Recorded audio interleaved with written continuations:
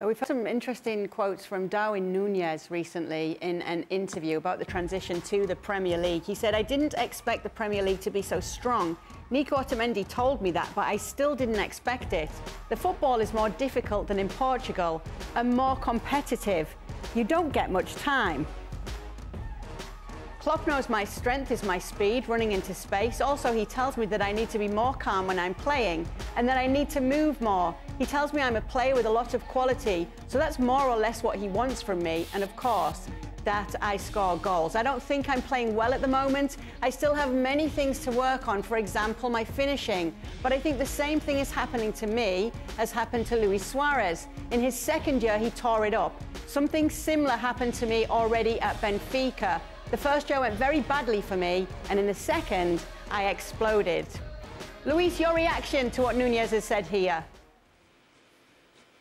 I totally agree with him. I think that when you arrived to Premier League, kind of shocked you. And I think that he wasn't expecting that it was going to be so complicated. When he received the ball, it's always someone on team.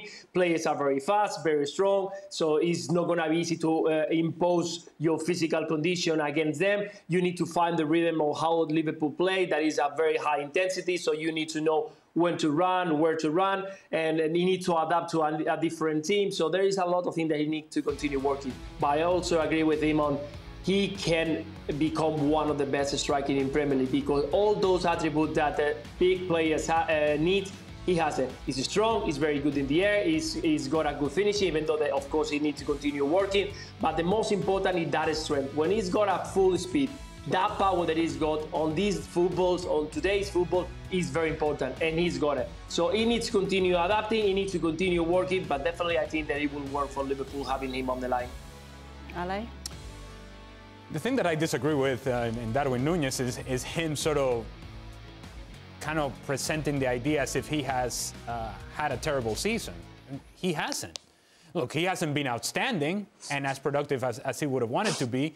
But when you look at Liverpool and the attacking players, they are a different team when he's on the field because he does give them that mobility, he does give them that speed in behind, and it's a guy that is always active and is difficult to defend. Now, the final touch hasn't always been there, but I think in evaluating Darwin Nunez, in the total picture of it all, I don't see this as a terrible season for him, or a bad season for that matter.